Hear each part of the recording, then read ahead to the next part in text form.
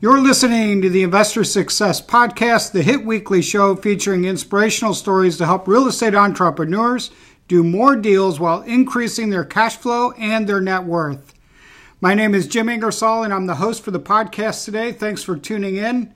Today, if you're listening on iTunes, Stitcher Radio, iHeartRadio, or YouTube, we want to give you a special shout out and welcome. It's nice to have you along today. I've got a free gift for you today. If you go to bigmoneyinvestor.com /fix-flip, bigmoneyinvestor.com /fix-flip, you can pick up a documentation kit. It's like an easy swipe file, and you're going to love the content of it. So go check that out. I created this podcast to help motivate and inspire people to take massive action and build your investing and your life the right way, the way that you want to carve it out. And I want to welcome you to our show today. Today we're going to focus on assets that create long-term and long-lasting perpetual wealth that won't go away. I also want to thank all of our regular Success listeners. It's great to have you back. Thanks for your feedback. Thanks for those who have been leaving me some review in iTunes. I really appreciate that as well. If this is your first time tuning into our show today, I encourage you to go check out the other shows and the other episodes as well. You're going to learn a ton. You're going to be inspired, and you're going to want to go out and take action investing in some great real estate deals. We have a fantastic show lined up today with a really inspiring guest that you're going to absolutely love. And our guest today is Dr. Buck Joffrey. Buck, welcome to the Investor Success Podcast today. Thanks for having me, Jim. All right, let me tell you a little bit about Buck so you can get to know him before we hear his story. Buck is an accomplished physician, entrepreneur, asset manager, and a podcaster. You're going to love his podcast as well, and we'll get you to hear about that in a few minutes. Since finishing his medical training in 2008, he's had phenomenal success through his startup businesses and his investments, going from being broke to having an 8-figure net worth. And in order to help his high-paid professional colleagues, he started a financial educational website called wealthformula.com. You're going to want to go write that down and check it out, wealthformula.com. And host the popular Wealth Formula podcast as well. Buck knows the old mantra of investing in a diversified portfolio of stocks, bonds, and mutual funds is truly outdated and dangerous for high-paid professionals, given the volatility and the instability of the current global economy, and I couldn't agree anymore. Therefore, he advocates entrepreneurship and or investing in hard assets that produce a cash flow in a more reliable way of approaching personal finance. So through a strong foundation of financial education, emphasis on cash flow, Buck teaches professionals how to take charge of their money and absolutely prosper in today's market. Buck, welcome. It's nice to have you along today. Yeah, thank you, Jim. So tell us a little bit about your backstory and let us get to know you a little bit more. Yeah, so I am your typical A student. Went to school, got straight A's. Went to college, got straight A's. Went to medical school, graduated Phi Beta Kappa. Wow. Started out in a neurosurgery residency. Switched over to head and neck without the brain. Finished this residency in 2008, and at that point, up to that point, all I was really concerned about was being the smart kid on the block, and doing things that sounded really smart and scary, and I had some significant interest in research and that sort of thing as well. But in 2008, by that point, I had sort of gotten burned out a little bit at the whole idea of academics and academic medicine, and I was looking for something else. And I did do a facial plastic. I did a head and neck surgery residency, and then trained also in facial plastic surgery. So I had training in a lot of things. I decided to take my shot at the facial plastic surgery and cosmetics world. So I went in, started working for a company there pretty quickly after residency, and started to realize pretty quickly that this corporate world wasn't really for me, because the way I like to do things as a physician, as a surgeon, and so on and so forth, were getting heavily influenced by the corporate side, and I didn't like being told what to do.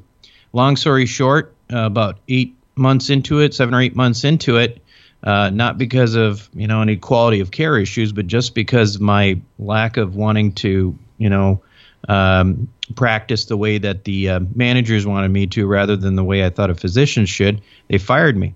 And that was probably the best thing that happened to me because the first time in my life, really, it was a major failure. And, I wasn't used to it. So I realized that, for me, the idea of going out and getting another job just wasn't going to work because I'm sure the managers that fired me, I had my reasons for not liking them, but they had probably pretty good reasons for not liking me. It's a world where if you work for somebody, you kind of have to do what they tell you to do. And I wasn't interested in that. And so at that point, I started my first business, and I started my first business. It was similar in character to the one I was working for. And I didn't know anything about business, but went out there and, through the school Hard Knocks, started it up. I ran it like a business, did heavy marketing, TV, internet, radio, and before you know it, 18 months later, I was a millionaire. Wow. So that's how it started. Yeah, and right, that's right. And the cool thing about it was I didn't know anything about business. This is really important, okay? Because there's people out there right now saying, I'm a professional. I studied for this, I studied for that. Well, geez, I was, you're talking to a guy who was drilling through skulls, right? I had no idea about money, about anything, and other than my craft. And I started a business, and I did it because I taught myself. And then I got the bug, and then I kept starting other businesses and buying real estate. And before you know it, I became a serial entrepreneur, and then I had to figure out what to do with the money, so I had to teach myself how to invest. So back in those early days, what were some of the businesses that you did that you actually enjoyed and did well with, having left corporate America? Yeah, so after leaving, I started, my first business was this business in cosmetic surgery, and that was the one where I was practicing and where I made my first stash of money. And after that, I started getting into the real estate business and bought some real estate. And I consider those businesses again because they're not just assets. They have money coming in, money coming out, and there's a manager, and I'm not there every day. So they're businesses I own. So I bought real estate. I also started another business in the health and the allergy and sinus business, and then I started another one in the autism business. These are businesses, some of them I didn't know anything about. Right. So they weren't like, oh gosh, you're a doctor, therefore you could do it. They just happened to be things that I learned about, and I thought they were good business models. So that's basically it. So how did you get started investing into real estate? What did those first investments look like, and how long ago was that? Yeah, so I started investing, shortly after I started making money. So when I started that business, and all of a sudden I had this money in my pocket, I had to figure out what to do with it, and I never really thought about it because I never really had any money in my pocket. Right. But I went back to this, the fact that when I was growing up, my dad, and he continues to be, he's a landlord. Mm-hmm. Now, he is the classic landlord. He's the guy who gets every phone call for every issue, and he literally gets phone calls from people looking for apartments that he shows them himself. But he did really well throughout his life. Yep. But the one thing I'll tell you is that I got from watching that was I had no interest in being a landlord. Mm-hmm. But what I did see was that he made plenty of money with real estate. And I didn't understand the stock market. I looked around, in 2008, that's, pretty good time to see what was going on. And I saw all these people losing, half their wealth in a matter of days. And I wasn't interested in that. So I wanted to go out and invest in things that I thought made sense, and I saw work for my dad for my entire life. So real estate is where I started. And at that time, you can imagine there was some pretty good deals around. That was pretty much it. I mean, it was a good market to get started in. I made some mistakes early on, but overall, came out pretty well. Well, real estate's pretty forgiving, and all of us make mistakes. Anybody who tells you they didn't make mistakes in real estate's not telling you the truth. but if you buy right, it's reasonably forgiving. And if you hold on to stuff over time, it forgives itself that way as well. But were you investing like in single-family homes? How did you get started? I never started with single-family homes. Okay. I started directly into multifamily, commercial, apartment buildings. So generally over 10 units. And the reason for that was that, I wasn't planning on being a landlord anyway. Right. So to me, it didn't matter how many units there was. In fact, the way I thought about it was in terms of, what's the thing you don't want when you have a rental? You don't want vacancy, right? Well, with a single family house, you got two options. You're either 100% vacant or 0% vacant, and so I didn't like the idea of that. I like the idea of having more doors to again sort of hedge that. Hedge vacancies. Mm-hmm. Yeah. So that's great. So you started buying small apartment complexes, 10 plus units. And where were you at? Like in the country, where were you living at that point? Chicago, and okay. That's where I am now. But and that's where I was focused on. Mm-hmm. And that's been a really good market the last several years. So that's good. So give me some ideas why you went with buying that type of asset in that class, knowing that your goal was to create perpetual wealth. Well, I think you have to look at it a little bit broader. I look at it a little bit broader. Okay, obviously cash flow is a big deal, but if you philosophically, I believe in investing in real assets. Mm-hmm. And real assets can be real estate, land, precious metals. These things are real wealth. They don't lose value overnight just because there was a computer glitch in Wall Street or because a bank like Lehman Brothers goes out of business. When the markets crashed in 2008, a lot of people literally lost their wealth overnight. And that's not real wealth. That's owning worthless paper is what that is. And what we know from history is that that real assets maintain value over time. And in most cases, they'll actually increase in value. If you look, for example, at gold is a great example of a real asset. Now, it's actually money. Gold is money. That's the way I like to think of it. So I don't think of it as something that's going to throw off cash flow. But it's a real asset. And it's a real asset because an ounce of gold would buy you, in ancient Rome, could buy you a fancy toga. And an ounce of gold today will buy you a fancy Armani suit. Okay? That's real. I love that, Buck. Well. That's good. Yeah, that's where the rubber hits the road, right? That's right. So what you have there is you have something that maintains value, right? And so when you look at the families throughout time, throughout the world that maintain generational wealth, in Europe especially, you see that because there's, hundreds and hundreds of years these people have had, they've had wealth. They've been wealthy families for 500 years. And it's not because they owned a bunch of paper. They didn't own stocks, bonds, mutual funds. It's because they own real stuff, Mm-hmm.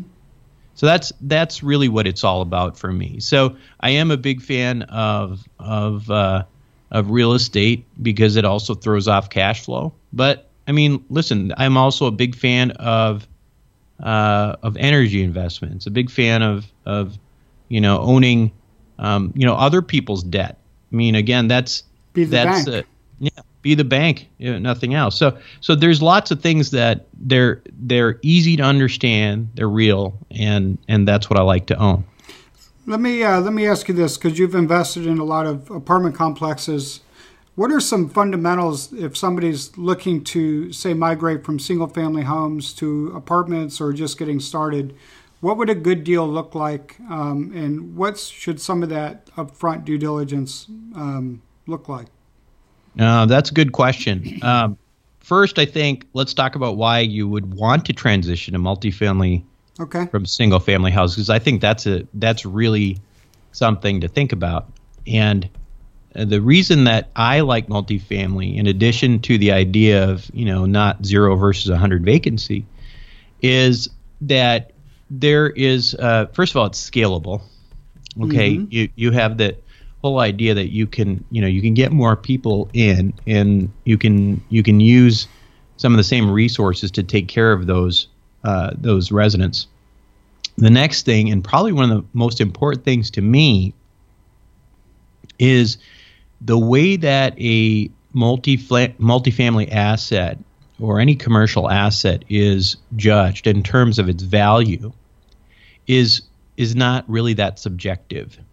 Okay, you might look at a house in a neighborhood and say, well, this house is worth, $50,000, it's worth $100,000, whatever. Right. And the rent you get from that, hopefully you get a rent that, it makes it so that you make a few bucks on the property once the mortgage, principal, and interest is paid. But that, in my mind, is a little bit speculative to a certain degree. The beauty of a commercial property, which I mean specifically residential commercial, 5 units and above, is the way that it's valued is dependent entirely on the net operating income. So what that means is, it's not what somebody looks at it and says, gosh, this house, it's worth $80,000, $90,000. No. What it is what the net operating income is, what, the cap rate in the area is, the capitalization rate, and it's simple math, right?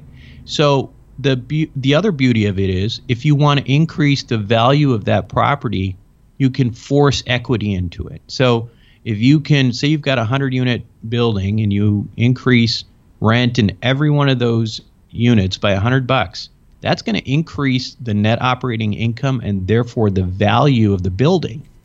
So it's a very predictable forced appreciation investment. That's right. What kind of cap rates should people be looking to pick up these days? Because they're lower than they were before. It appears. Yeah, it's ridiculous right now, and here's it's a tricky question because first of all, it's market dependent, as all real estate is about the market. The second issue is the size of the apartment unit, apartment building. That's a good So, point. as you know, right now those big investors, those institutional investors that used to sit in the stock market and bond market, they're all trying to find a better place for their money. So a lot of them are actually moving into purchasing large apartment complexes. So the challenge is that the bigger apartment complexes, the ones say in the 10 million and above range, it's a very crowded space, particularly in the larger markets. So that's Chicago. Whether that's now Dallas, the Chinese are going to Dallas. But when it gets crowded like that, syndicators like me, people who are trying to put together deals for investors, we get squeezed a little bit too, because we might have been looking at putting together deals for our investors in the neighborhood of $7 to $12 million, but now we're getting pushed down because the cap rates are squeezed down there because of the institutional investors. Right. So, ironically, the best deals are the cheaper deals. Okay. And the problem with getting too cheap is that you run into too many mom and pop investors, and they all want in. So, you have to be expensive enough for the mom and pops not to be able to reach it. So you might say, okay, maybe it's $1 million property, but you have to keep out of the range of the institutional investors. So it's going to be somewhere probably below 4 million. So 1 to 4 million. Now, specifically with cap rates, it's dependent very much on location. In Chicago, in 2012, I picked up a couple of buildings with cap rates near 9. Wow. And after leverage, the return on investment was ridiculous. It's 15% plus. Right. But now those same areas, those buildings are now cap rates around 6 or sub 6. It's hard to make money on that. It's hard to make created money. Nice equity for the ones you did pick up. Oh, huge equity. Because if you bought it at a 9 and it's worth a 6. Yep. Over seven figure equity gains in both of those buildings I bought. So those are great tips on cap rates. So you think the sweet spot's $1 to $4 million. That way you avoid the institutional investors, and you also avoid the mom and pop guys picking up quads and things like that are cheaper. So maybe 10 to 20 units. And I'll tell you that, some of your listeners might be out there going, well, listen, I haven't invested in real estate, and $1 to $4 million sounds like a lot of money. Well, it is a lot of money, right? But there are syndicators, including myself, who are looking for deals in that range. So if you're willing to be a limited partner on a deal, you can still very likely, get deals that are going to throw off double-digit returns. But it's sort of hard to do this. I would say, as an individual investor, it's probably not the best time in the world to get in the market. Tell us a little bit about how the syndicating works and what you offer in that regard, and of course how people could get a hold of you if they want to work with you. Well, so syndication is essentially just it's getting to participate in ownership of an asset, and we call it fractional ownership. So, for example, you look around. You may look around and you're driving and you see these great big towers, or you see, these great big apartment complexes. Very, very rarely are those buildings owned by a single person. They're owned by, or a single family. They're typically owned by what's called a syndication. And a syndication it's a group of investors led by somebody called a syndicator or a sponsor. And the syndicator or sponsor is typically the person with expertise in the area who identifies the deal, puts the deal together, makes it make sense, raises the money from the investors, and then the investors act as limited partners in the deal. So the value of that is, now the sponsor obviously is going to take a certain cut of the deal for putting it together and managing the asset as the asset manager. But the advantage to the limited partner is they get all the benefits of real estate, notably the cash flow. They get, and bigger than that probably is the depreciation. So, for example, if an investor is getting 8% return on investment, which may not seem huge, because of the depreciation offset in multifamily real estate, that 8% will be a real 8%. It won't be 8% and then taxed at capital gains. So, for example, if you did 8% in a deal like this, you'd get to keep. In most cases, you're going to be able to keep that full 8% without being taxed on it. It's tax deferred. It's tax-free income, and that's one of the beauties of real estate assets that produce cash flow. The depreciation benefit is enormous, and I always love it in April of every year, watching it really come into play, and it's just a huge kick for a great benefit for sure. Of course, if you resell, then you got recapture and other tax things, unless you do a 1031 exchange, of course, but it's a great way to go, and it's a huge, huge benefit. So a syndication that you're doing is similar to a fund? Yeah, there's a couple of different things that I'm doing. One is, I'm still in the process of, looking for deals. As you mentioned, the deals are a little bit tougher. I'm looking in a few different markets. I'm looking in Chicago. I'm looking in Dallas. I'm looking in Oklahoma, and so putting together deals for investors, that's one thing. The other thing that I'm working on, which I haven't really I haven't completed yet, but I think it's a good project, is to create a fund, and it's essentially a fund. It's an opportunistic fund that allows me as the fund manager to go out and try to put our money into things that are making money. Just to give you an example, there are people I know who've got great opportunities out there that are yielding 10 to 12%. Right. But you may not want to put all your money in one fund. Of course, there's always risk to everything, right? So what with this fund, what we'd do is we would create a a diversified portfolio of real asset investing. So I think it's a pretty unique opportunity, and I'm still working on putting it together. But I think it'll be a great option for people, particularly if you look at what the alternatives are. I mean, if if you're in the paper markets right now with such volatility with all the equity markets, you have no idea what you're going to get. And the goal in this kind of fund would be, okay, well, you may not get 12%, but you might be able to get 8% on a regular basis and not necessarily worry on a day-to-day basis, if Lehman Brothers went out of business. So, and I think capital preservation is something that people are legitimately worried about with the stock market and things like that. I mean, I think people have legitimate reason to wake up in the night and be nervous. Yeah, I agree with that. In fact, I had a big chunk of money sitting in Deutsche Bank, and I just recently realized, gosh, these guys might go out, and the FDIC is only going to protect you for about $250,000, and there's all these new regulations that a lot of people don't know about with regard to bail-ins and that sort of thing going on. If you've got more than $250,000 in any account, and that's not a lot of people, but there are going to be people out there. Right. I would think twice about separating that out into separate banks. For sure, I totally agree with that. All right, do you have any success tips, habits, books you've read recently that you could share with our listeners as well?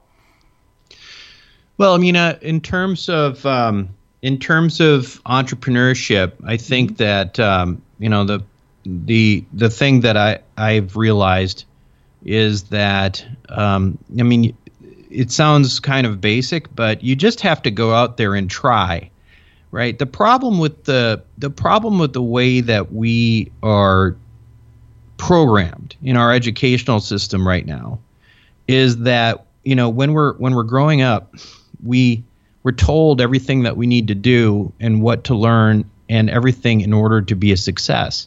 And the problem with that is that the real world doesn't work that way. And that's why a lot of people find this certain level of apathy, or it's not even apathy, it's just the kind of sense of I don't know what to do because, no one's telling me what to do. And that's why it's so easy for, guys on Wall Street to come and tell us what to do, and then we do it. We just put our money into things they tell us what to do. But in the real world and with your money, you actually have to go out there and you have to make an effort to learn about things. And in the entrepreneurial world, you're going to have to go out there and take some risks. And you might fail. But the good thing is that whenever you fail, you will learn. That's when you learn.